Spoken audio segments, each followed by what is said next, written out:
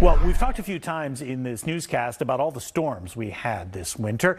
It was an inconvenience for many of us, but for some who live in certain communities, it had a great impact. Good thing for them, they have a great neighbor. His story is tonight's Bay Area Proud. One big reason people choose to live deep in the Santa Cruz Mountains is a desire to put some distance between themselves and their next-door neighbor. Although this past winter, it sure paid to have a neighbor like Darrell Hardy not too far away. In times of need, it's always good to have people around. So when I was coming across this bridge here, that was never more true than in early January up here in the hills above Corralitos, when the small bridge that connected Darrell and 6 other families to the outside world was being overrun by a flooding creek. And it's running a good 2.5 feet over the bridge. And I could see already that the retaining wall on the other side was starting to compromise. I could see it separating from the rest of the road.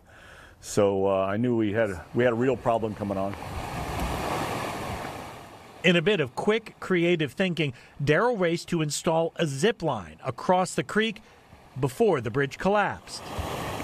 When it did, Darrell's zip line became a lifeline to the community until the bridge was fixed. For months, it was the only way residents could get out and supplies could get in. But the main thing is being able to survive until things normalize. We'll have to fill from about where that is. But as we all now know, the storms weren't done by then. Right. And neither, it turns out, was Darrell. Another road in the community had also washed out. This one, the only way for 2 widows in their 70s to get to their homes. I'll bring material up, we'll shove it off there, and you can spread it. So Darrell organized a small work party that has begun the big job of repairing that road so the women can once again get their cars up it. Well, yeah, because I've had to walk, I had to backpack my food and stuff up, and beer weighs a lot. It's a lot of work, for which Darrell, of course, takes no money and only reluctantly takes even a little credit.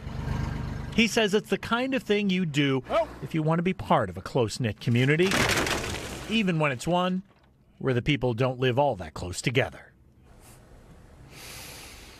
If you have a great neighbor like Darrell or somebody you know who's done something kind for others, I would love to hear about it so I could share their story in our Bay Area Proud series. You can send me an email at bayareaproud@nbcbayarea.com or reach out to me on Twitter, Facebook, and Instagram. Just search Garvin Thomas. You'll find me. Send me a message. I would love to hear about all the great neighbors out there. And